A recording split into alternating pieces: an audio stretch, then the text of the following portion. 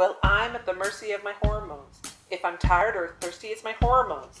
Yes, I'm at the mercy of my hormones. So who's in charge of them? Hypohypothalamus, called pituitary by most of us. It's the master gland with the master plan, telling other glands to secrete what they can. ACTH goes to the adrenal, TSH goes out to the thyroid, FSH and LH go to the ovaries or to the testes right between your thighs, boy.